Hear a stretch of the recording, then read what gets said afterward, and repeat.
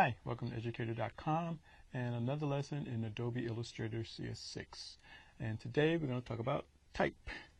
So this is going to be part 1 and there will be part 2 later because there is a lot to cover. So let's get started.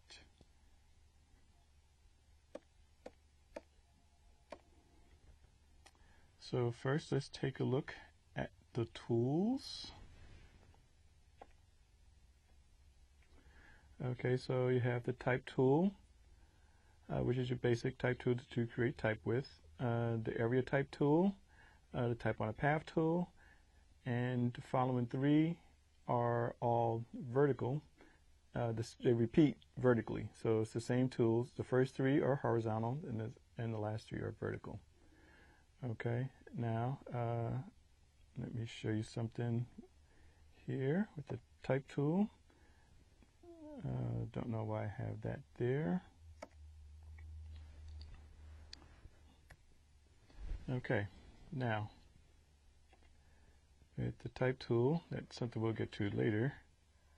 If I drag out a box and just type, it ends at the box, and you see here there's a minus sign in the box. That means there's some overflow, and I'll show you how to deal with that a little bit later. Now I can change the type here. No, not change. I can make changes by selecting it.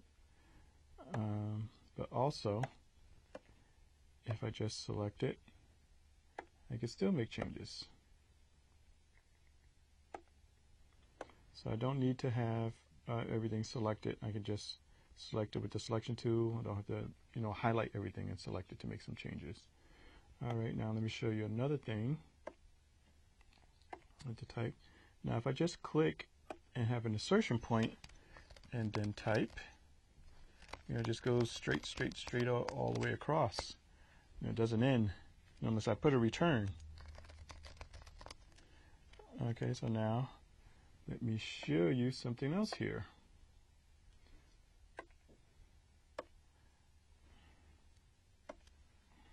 Okay, so now when I select this, if I try to adjust anything, the type distorts. Also, I can make it flip and go upside down. So be aware of that. So this is something that may come in handy to you at some future point. Okay, so that's the basic type tool. Now that's done very quickly. Now let's move on to the area type tool.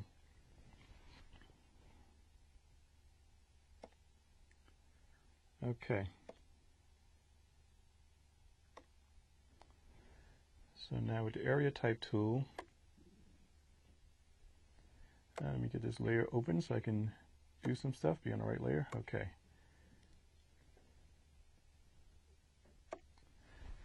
Now with the area type tool, just copy some type here. I'm going to make use of that to demonstrate area type. So I'm going to go down to the area type tool, and I can select a path on an object. And here's their insertion point appearing there, and I'm going to paste the copy that I just and it appears inside here.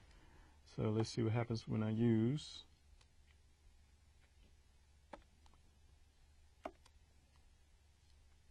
up the vertical type tool, the vertical area type tool. So now I select there, and there's the cursor in where the insertion point will be, and there's your vertical text. Okay, so that is the area type tool. All right, now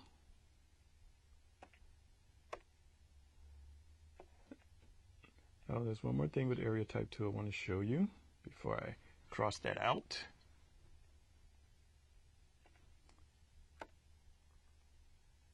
Let's see, have to have some area type going, so let's get some area type going back again.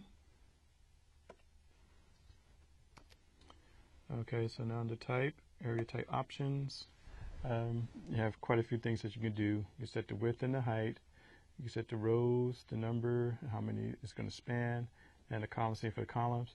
Also, you can have an inset spacing. So let's say I wanted that to space out so nothing happens. So let me just put a preview here so you can see I can inset the type a little bit. Obviously, there'll be a better selection of type when you're doing it. And I just have to do this quickly so I can get through this tutorial. All right. So, okay, now we're finished with the area type tool. I can officially move on. Okay, so now let's go to type on a path. And I'm going to create kind of a long, irregular path here so you can get the full benefit of what's possible here. So there's my path. And now let me select the path on a tool. So I'm just going to click here where I want to start. So then my blinking insertion point, so that's where the text will start at. And I could type in here. But for right now, just to be faster, I'll just paste some type in. And so you can see the type goes right in along the path. And again, we have a little overflow. And again, I promise you, I'll show you how to deal with that later. Well, one way to deal with it is just to shorten your type or change it. But we're getting to that. Okay, so now, again, you can go to the type on the path, and type on the path options. And there are different things you can do over here. Rainbow is the default. So there you have skew, and put preview on so you can skew the type so it gives some kind of dimensionality. Gives it a nice look to it depending on what you're doing. Here's ribbon. Again, trying to flip it in space, give some sense of that is operating there. And here's stair step. And here's the gravity, like it's being sucked into a black hole. Ah! So let me go back to rainbow, which is the default. Now here's another thing in Adobe that seems to be misnamed. It's called Ascender, but actually it goes below the path. But maybe they mean the ascendant parts of the typeface or the font go toward the path. But still very confusing. And so descender puts it above the path. And here you can center it exactly on the path. And here you put it back to the baseline, which is the default. And you can change the spacing. Okay, so that's what you can do there with the type on the path. Now I'm going to show you how to put type in a circle, which has some inherent difficulties in itself. So let's go here. Now the first thing I want you to be aware of is that anytime you have a path, you can only put type on one path at a time. So for a circle, if I want something to go around a circle, and I want it to be readable, so I'm showing you here that this is just one circle, but I'm going to need two circles because I want the circle to go around the top and around the bottom.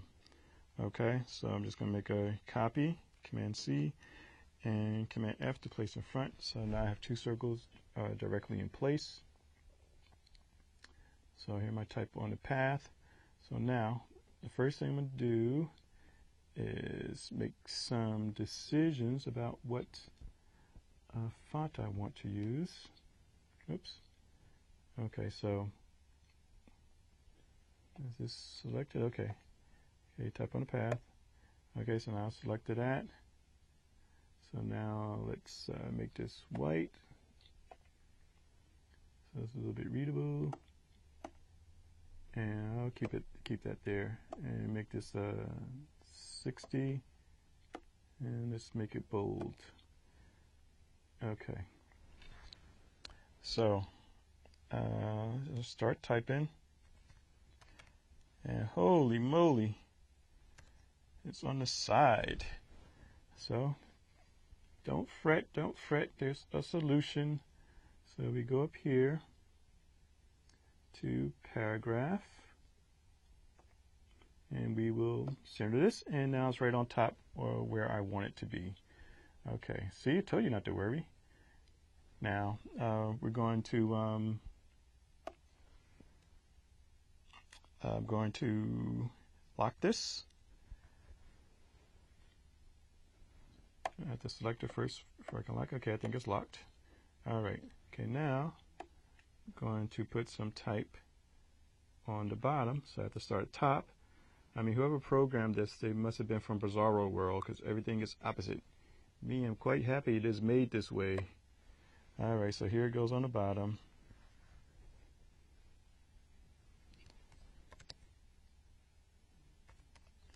Okay, and that's not, again, not what I want. Heavens to Murgatroyd. So now I want to, but this is kind of tricky here, because I want to pull this type up to flip it. And you have to wait till you get kind of that arrow flip symbol, and if you don't get it exactly, you know, you have problems. So like, yeah, this takes, so I got it right, so now I want it in here. Okay, there. Okay, let's try it again. So this is not easy to do.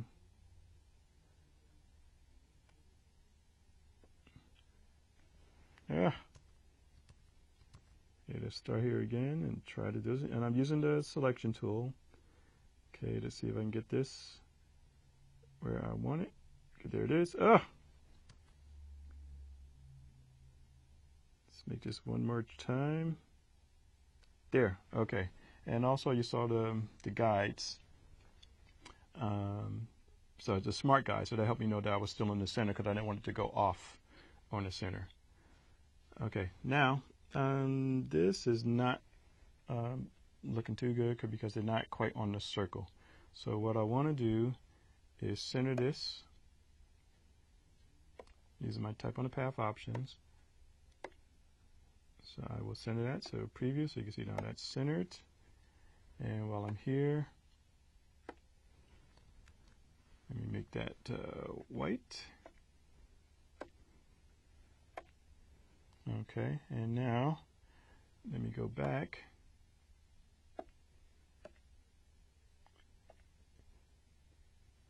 and center this. Make sure I have the right thing selected.